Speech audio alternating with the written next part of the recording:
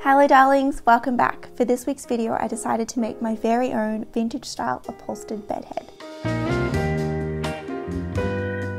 A few years ago when I watched Mad Men for the first time, I fell in love with Betty and Don's bedroom. It was so gorgeous, and the thing that really made it perfect was their upholstered tufted bedhead.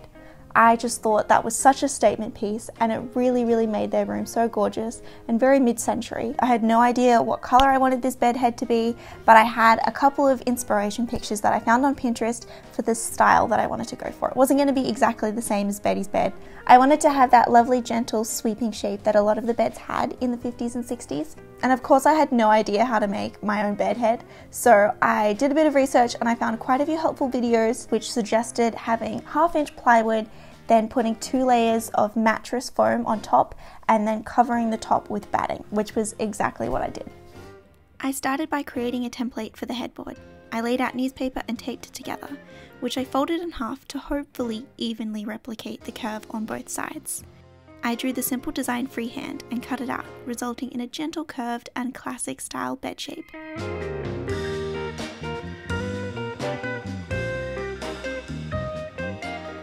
I stuck it onto the wall behind the bed to get an idea of the height and how it looked in our room.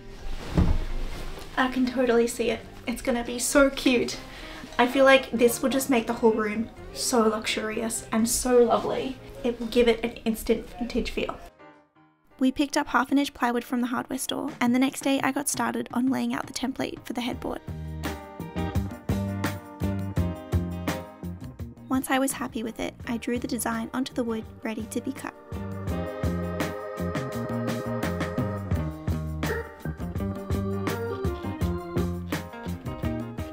James cut the plywood with the jigsaw, very carefully going around the curved edges. We don't have a sawhorse, so our garden bed managed to help us get the job done.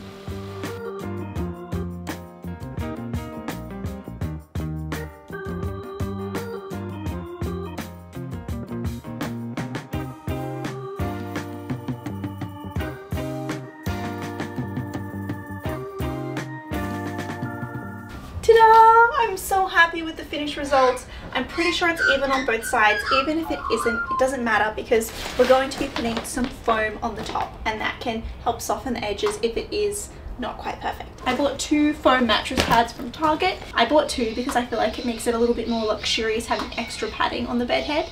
I'm going to cut the foam to the same size as the bed head, and then I need to get my hands on some cotton batting, or wadding I think it's called, and that's what we're going to stretch over the top and then staple that all into place. And I am yet to choose my material, so we'll probably go to the fabric store tomorrow and pick out the perfect, beautiful material to go on our gorgeous new vintage bed head.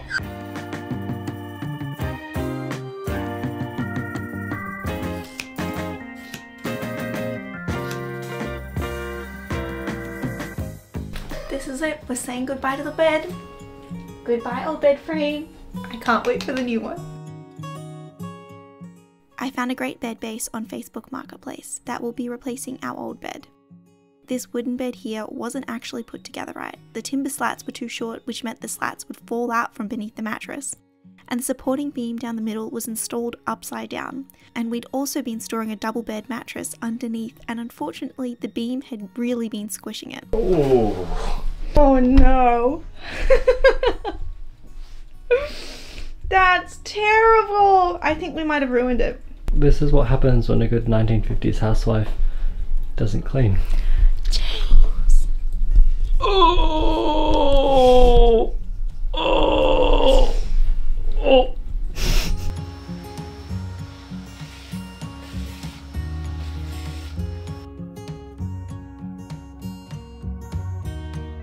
We picked up the bed base, which was deceivingly heavy for what it was, and after lots of heaving and pushing, got it inside. Let me hold it back then. I'm holding it a little bit. Go! Wait, yeah. Oh, you're so strong. God, I'm pathetic in comparison.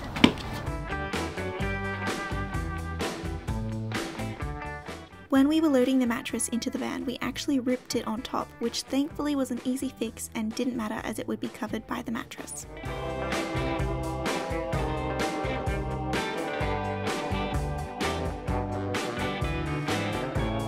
I gently sanded off the rough edges on the plywood to prepare it for laying the foam, batting and fabric without causing an accidental rip.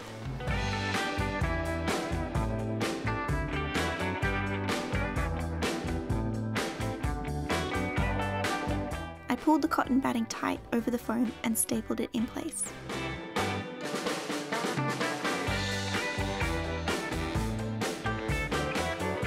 I ended up picking a mottled blue fabric that afternoon from the fabric store that seemed reminiscent of the Mad Men bed. I was very precise with stapling the corners, making sure to get the cleanest edge.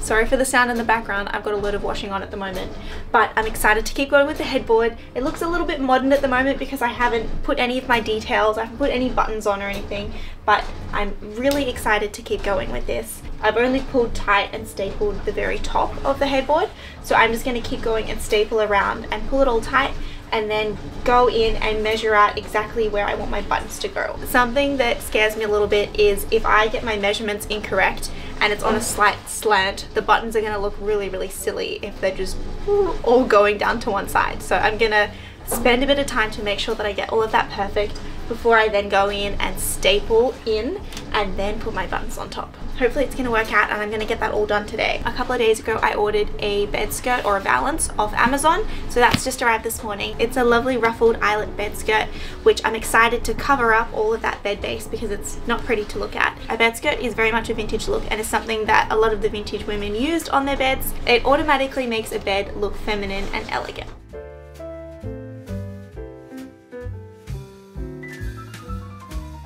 I finished stapling down the rest of the fabric and started measuring where I would place the buttons.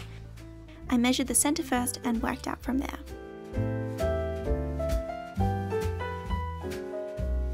I'm using these simple plastic buttons, which are perfect for this project as they will be covered anyway.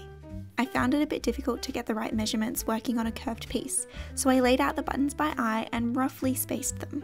I spent at least 2 to 3 hours playing around with the button placement, and for some reason every time I took a measurement it managed to change when I came back to measure it again. How do they keep changing?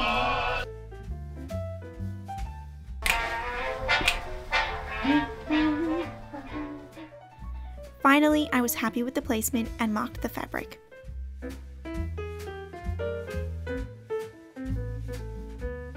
I'm not gonna lie, I'm kind of terrified to go through and staple it all together. I've tried to measure out everything and I hope it's even. I've done a lot of playing it by eye to see whether it's level because it's just so difficult with all the different corners, and then padding can be a little bit more bulky on one side, so the measurement's not going to be the same on that side as it is on this side. So I don't know. I've laid it out, I've dotted everything, and I'm gonna go in with the staple gun now. Fingers crossed this is not going to be a catastrophe and it's gonna be even, and let's just hope it goes well. I'm very terrified, but I've got to move on to this next step, otherwise I'm never gonna complete the bed head. Alright, let's do it. Alright. Yeah. Alright, 2. Oh my gosh, that looks awesome. Oh, it looks so good. Oh yeah, heck yeah, baby.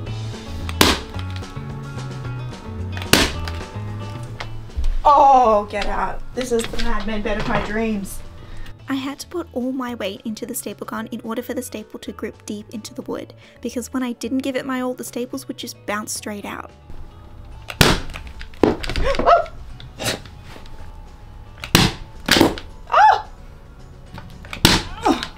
I've never sweat so much before in my life. Oh my gosh. A staple broke off, so there's a part of it in there that's just loose in the fabric. Hopefully it will never poke us in the head. It's hard. I'm so sweaty.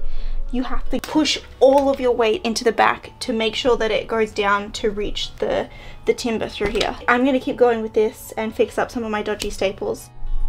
It looks insane. I'm so happy with this.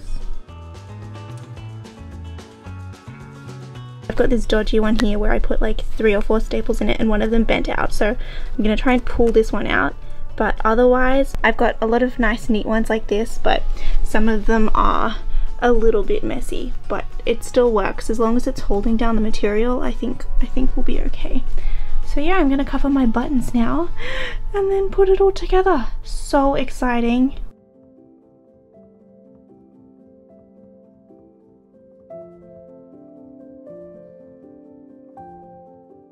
I spent that night drawing out 29 button-sized pieces of fabric and hand sewed as many as I could before going to bed.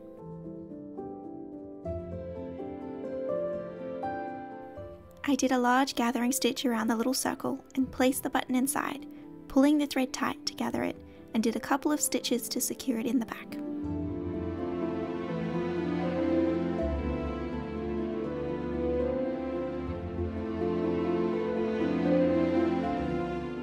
The next morning I sat down to hand sew more buttons whilst watching my favourite TV show. Just like my Aunt Agnes always says, it's better to get a rose from a casual friend than to get a can of succotash from a... All my buttons are finally done. I think I've got about 29 now. I'm going to be securing the buttons on with a bit of Gorilla Glue, which is meant to be good to use with fabric. I also need to kind of press down the buttons, but I'm obviously not going to have enough fingers to press down all of the buttons. So I've taken some of my spice jars out and hopefully that will do the job and press that button down and secure it into place.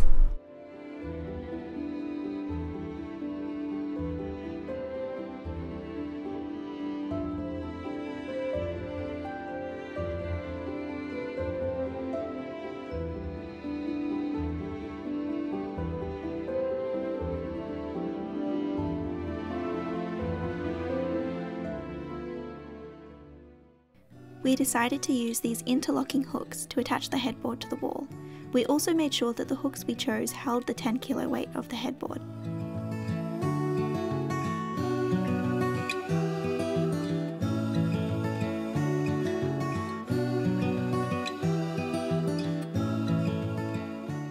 We gradually slid the bed head down the wall, hoping it would hook onto the brackets. I thought that might happen. I thought that as well. The staples in the back serrated down the wall, which left a horrible mark. The headboard was so close to the wall, even the hooks couldn't properly slide in, as the bulk from the fabric prevented it. So we decided to attach a piece of timber that the hooks would go on, hopefully making it much easier to see and slide the headboard into position. This is the moment of truth, isn't it? Have a look. It's in it. Oh, there we go. The wall's not falling down! Oh, it looks good, James! Oh, it looks really good! Oh, let's push the bed up. Oh my gosh, it looks awesome! The Mad Men bed and all the old vintage beds don't actually have the double pillows like that. They only have a single pillow. It's just the sleeping pillow. And then they wrap the blanket over the top of it. So this is not actually period accurate. So we need to get another doona cover to smooth over the top of one pillow.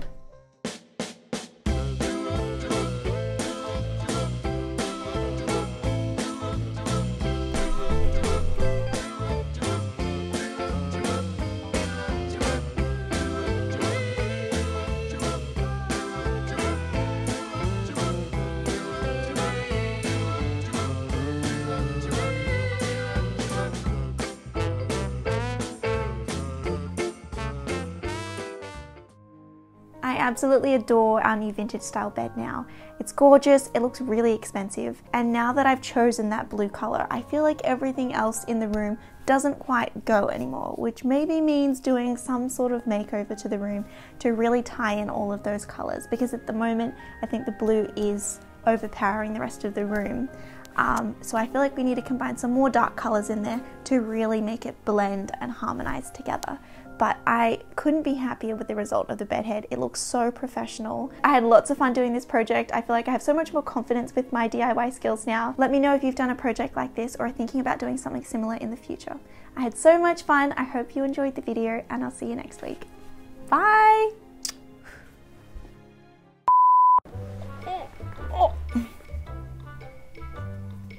Oh, excuse me. I had the Mad Med. Oh my gosh, Mad Men. A headboard, bedhead. Yeah, I'm by myself. Oh, don't be silly. Oh, James, the light above, the light. Oh, the light. I'm not gonna hit the light. I feel like I'm going to hit the light. Oh my gosh, are you alright? Yep. I'm pushing. James, I'm pushing. You're not even helping. So you're using your legs. Am I? So My legs are so short though.